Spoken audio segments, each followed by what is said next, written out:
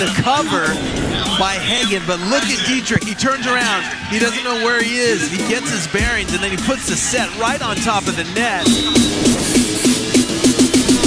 On the left side, that set by Pawnette was over the net, and Denenberg takes advantage once again. So Denenberg playing some aggressive volleyball at the net. Got a good read as well. Oh my goodness. I think Clove may have heard you.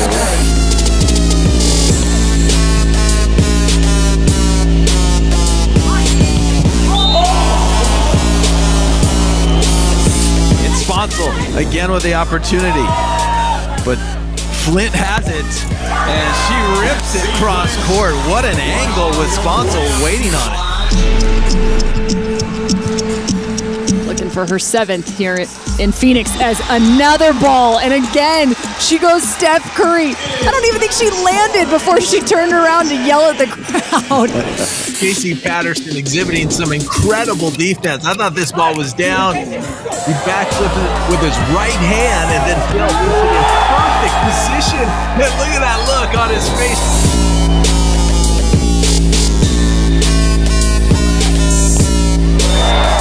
Sharp angle from Terrence Clove. 12 all. Oh, that's a great serve.